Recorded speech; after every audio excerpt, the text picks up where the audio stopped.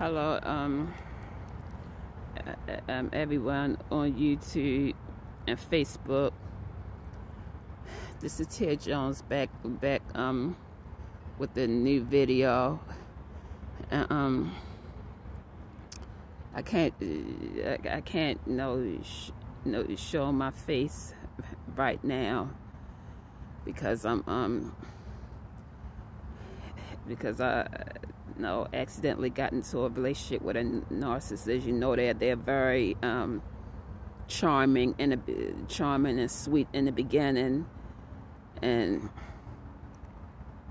he didn't show his true self until now, so I can't show my face. You know how they hate to be exposed.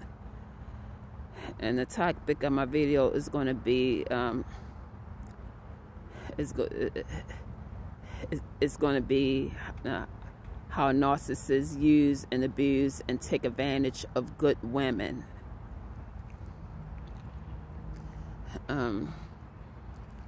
So please like and subscribe and share my video and press the notification button to be notified of my next upcoming video,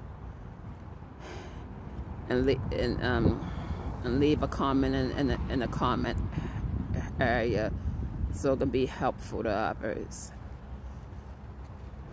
And also you can leave a donation towards my channel and my Cash App. That's my Cash App hashtag is $MAW1234Y. That's $MAW1234Y. Well, I had met this guy about 5 months ago. I don't want to give his real name. Maybe later on, but right now, no. So I'm gonna call him another name, Richard. I'm gonna call him Richard because I don't want to give him, that's not his real name, but I'm gonna call him Richard for this video because I don't want to give his real name. Because you piss a narcissist off if you expose them, they could kill you. Well, anyway, this is how we met. We were in a store, well, Family Dollar. I was in Family Dollar. Just minding my business, looking at the press-on nails, because I love to have pretty nails. And he came right over to me and introduced himself and wanted to get my number. He said, I was beautiful and asked for my number, and I gave him his number. I gave him my number and I gave him mine because he seemed like a nice person.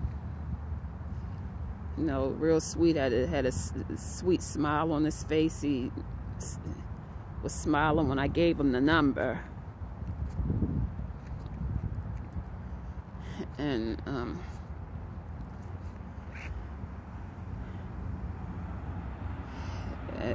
I didn't call and text him right away. I didn't call and text him right away at all, and I'm doing this.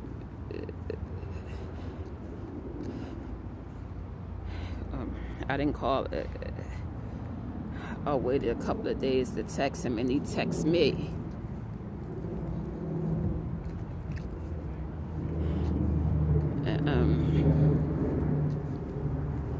And he said he would.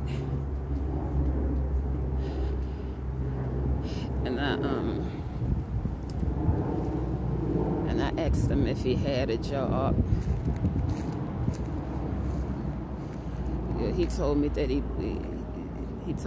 worked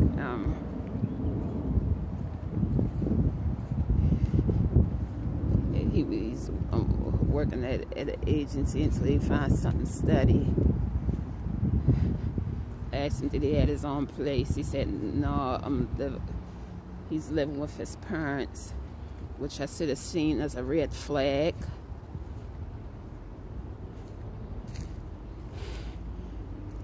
Which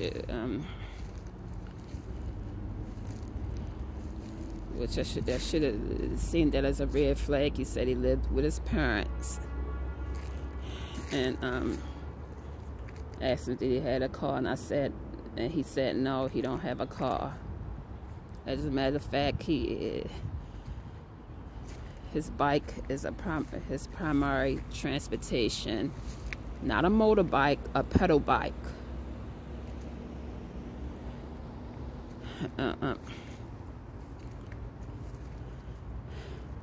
So he invited me over. First I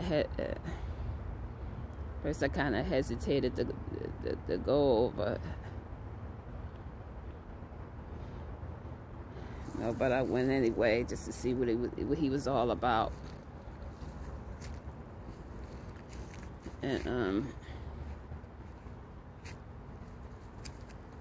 And he sort of had to sneak me in because his parents ain't like company there at the house. And yes, we had relations, we had sex, and which I never should have did it until I kind of got to know him. This one thing led to another temptation, and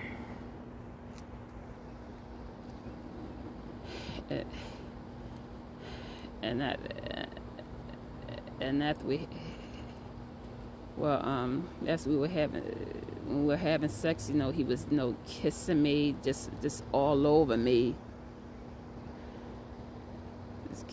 Kissing me all on my neck, all on my mouth, and all on my breasts, and as if he hadn't had it in a long time, in years. As a matter of fact, he kept himself in me all night, and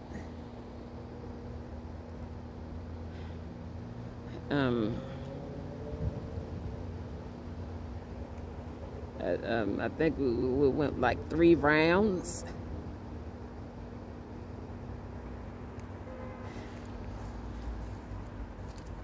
And then I went home that morning. I drove home. That was when I had my car. When I had a car, he still was riding a bike. And,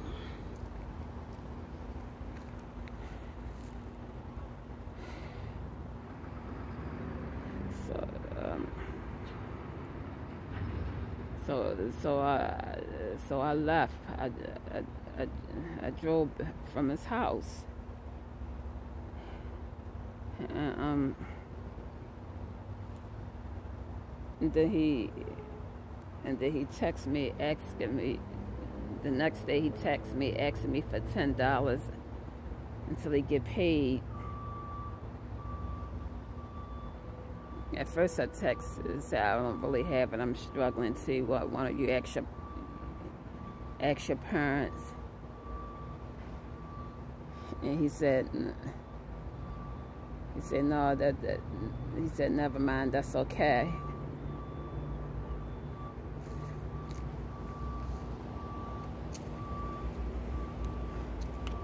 He said, he texted back and said, no, that's okay, baby. Don't worry about it.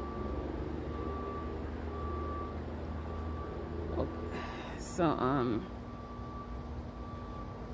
I went ahead and cash apped him the money. Just to help him out. 'Cause I thought it was a nice person. I'm an empath. As a matter of fact, I texted him $20. Kind of feel sorry for him. I'm an empath, would know what will help people.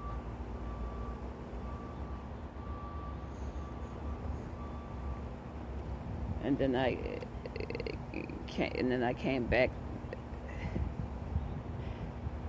again a couple of nights later.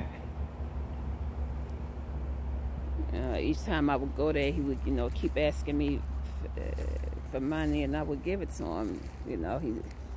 He said he was working, but obviously he didn't have a job. He was broke. And during that time, I was,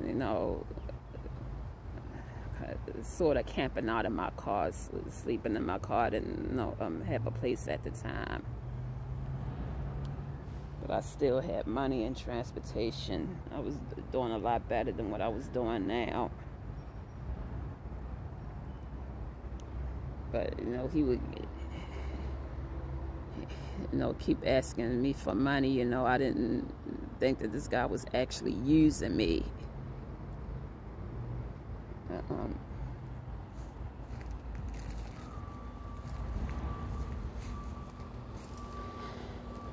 And then my car, broke down, and I lost my car, and I really became homeless.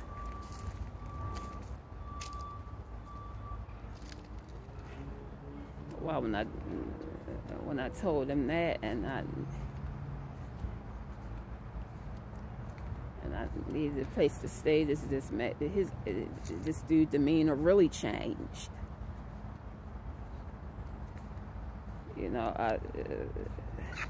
I started getting passive aggression, insults, and then I would give him money.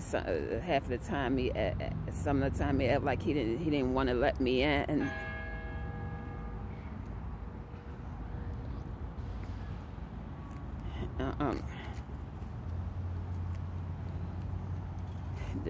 During a hurricane, I had $80 to sustain me through it.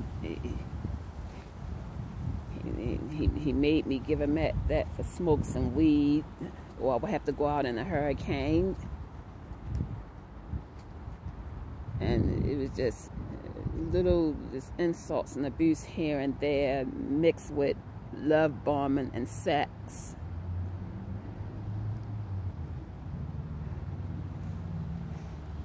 And then his parents moved out of the house and turned it over to him.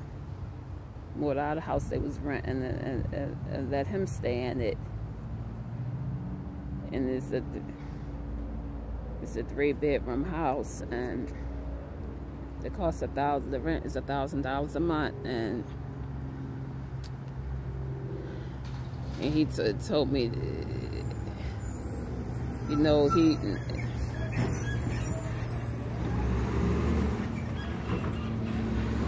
sweet talked me, sold me a dream, saying if I, well, at first, before his parents move out, he asked me if I can, if we can get a place together, and I said yeah, and he, gave me a kiss in the mouth, and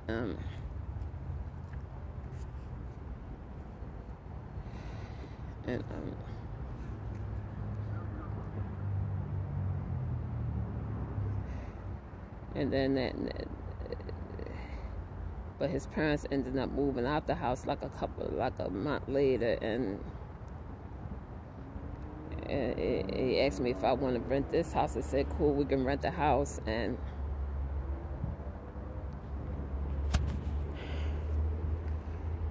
he moved his 3 cousins, and them said that they were going to help. Well, 2 of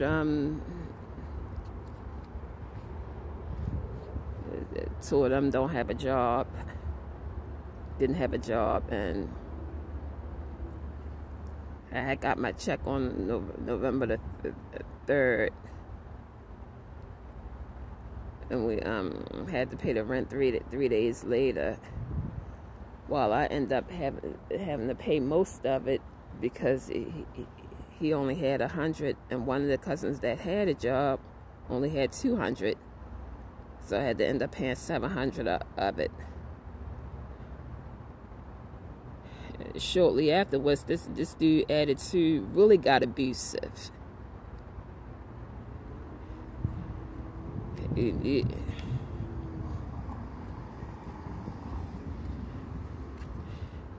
know, just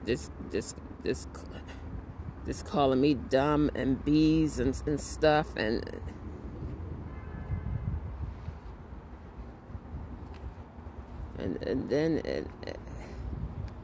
then a week later he did tell me he want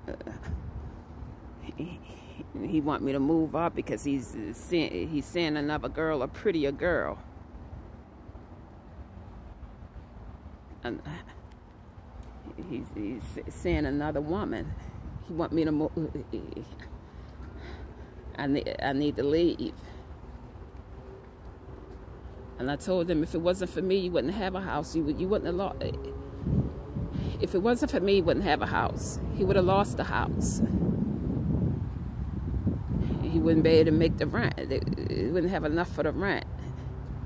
He literally pressured me and manipulated me and guilt me into paying it, even though I didn't want to, because I didn't think it was fair, and I needed my money. I get a once a month government check.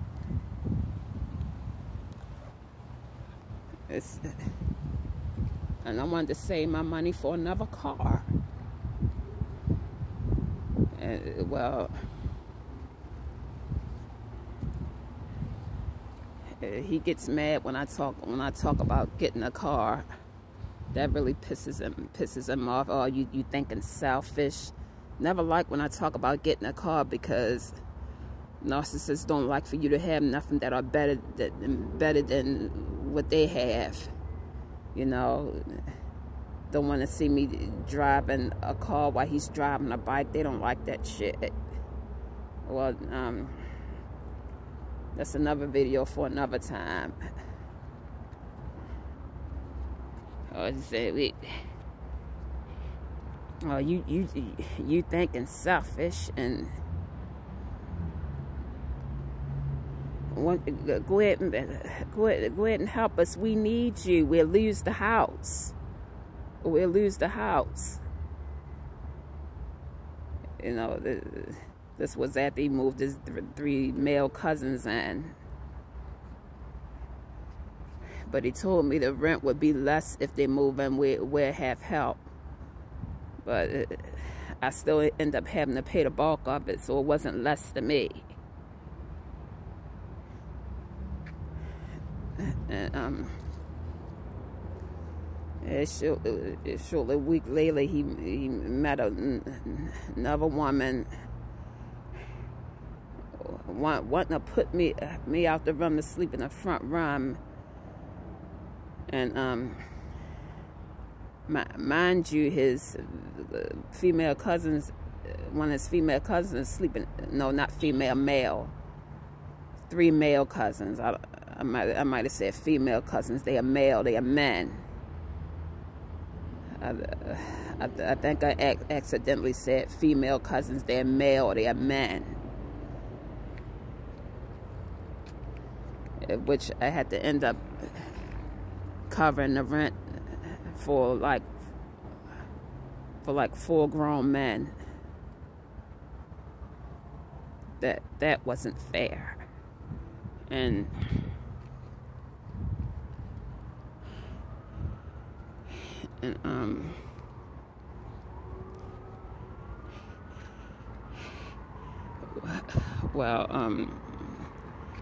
he started, talking to another woman.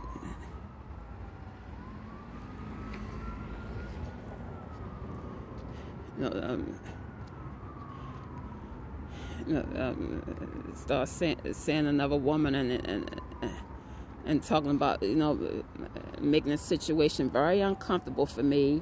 He made the situation very unpleasant, very abusive after I helped him.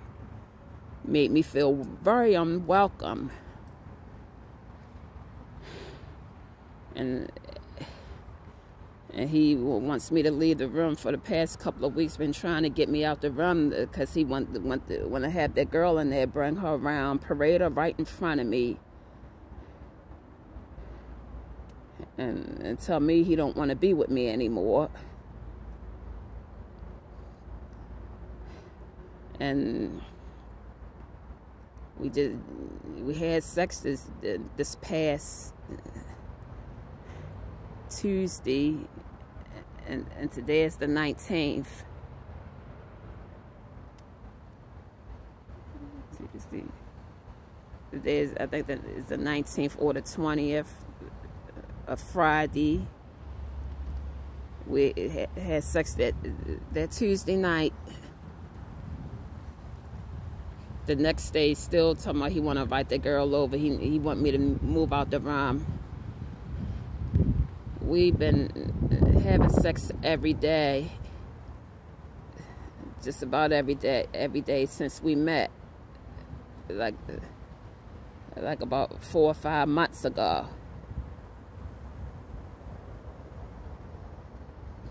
And he wants me out, call me ugly. And this morning he went into a rage, narcissistic rage,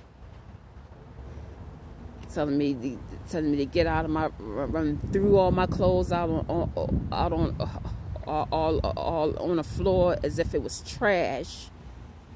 But I washed hands and made sure he had clean underwears, because he didn't have nothing clean and he was wearing dirty ones. And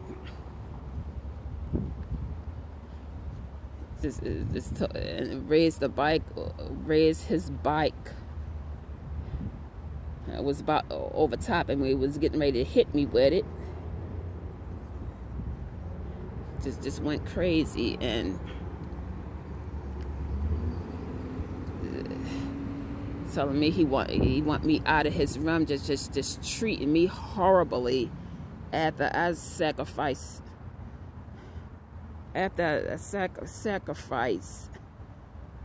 my money and what I wanted to do with it, you know, to better myself, my situation,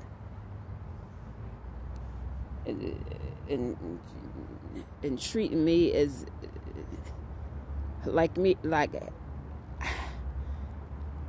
he hate me, like I never done nothing for him. If it were, you know, flexing like he's better than me because he's renting a house. He only paid $100 to rent it. If he would have went straight through the landlord, he would have had to pay every bit of $2,000. The house, not even in his name, is still in his parents' name.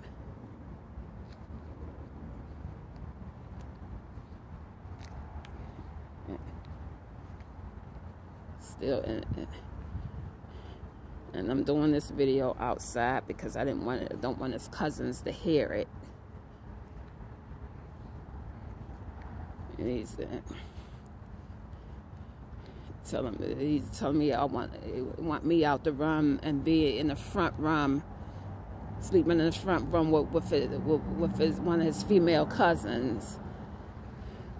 Because two of the other cousins is only 3 bedrooms. So 3 of them are brothers, and sometimes, well, there's really 4 of them, 4 brothers. Only 3 of them stay there, and sometimes the other brother come over and stay and sleep in the front room. So he kicked me out in the front room with the guys. Very uncomfortable because they keep it cold out there, freezing. Because one of the brothers have asthma and can't take the heat, so you got to keep it freezing cold. Bathroom freezing cold. No hot water because the hot water heater doesn't work. After it's been fixed numerous times, still don't work. And So I was heating up the water and washing up in the bedroom. Can't do that anymore. Got to wash up in a cold, freezing bathroom. Bathroom more colder than the rest of the house.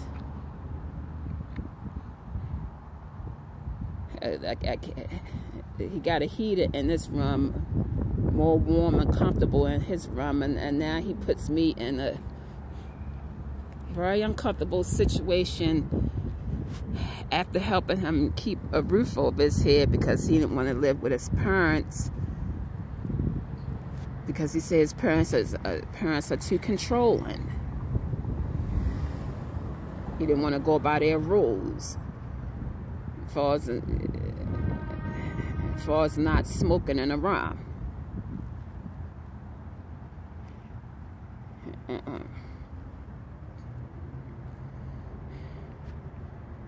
So and the truth comes out. I tell him, if it wasn't for me, you wouldn't have a house. He admit that he used me just to get a place, and now he don't want me in his room. He really don't want me in this house. He wanted me to leave a week later at the Panam, when it was still at the beginning of the month, like around the 9th of the month. After he helped me, after I helped him, after he used me all up, now he wants me to go. He has no more use for me, The red flags were there, but I ignored them. By the time I ignored him. I was so trauma bond and emotionally attached to him. By the time you find out the narcissist's true color, you already trauma bond. You already emotionally attached to him. Is difficult to leave. It's like you go into a depression.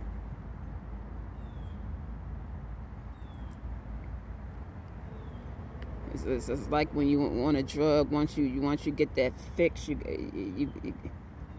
got to keep looking for more, for that good feeling.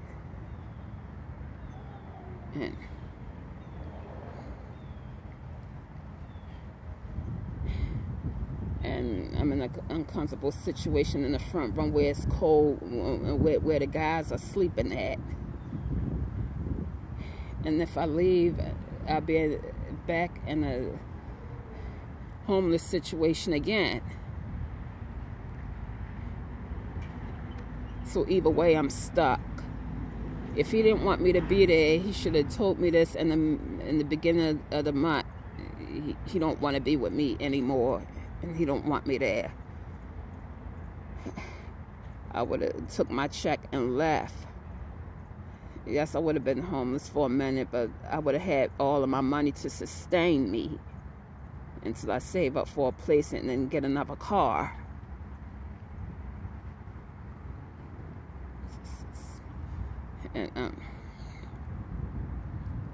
And do some vending for extra money. It doesn't pay all that much money, but it's something to sustain me.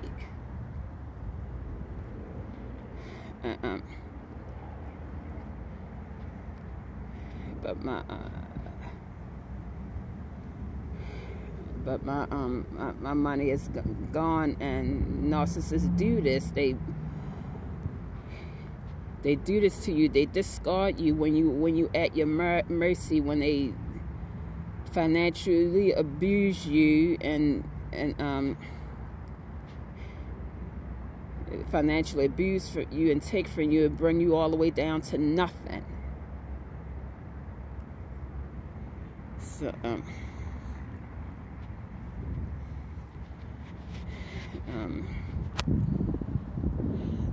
I'm gonna conclude this video, and I want to ask if I can get any help or donation to my Cash App, which is $MAW1234Y. So I can maybe, run around.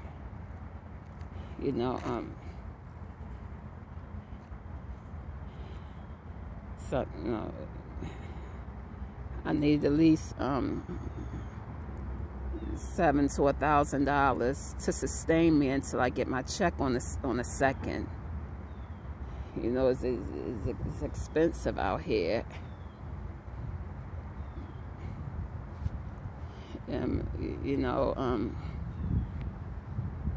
Just any donation would help. Every little bit helps. And please don't forget to leave a comment, like, subscribe to my channel, and push the notification button for be notified of more of my videos, and leave a comment.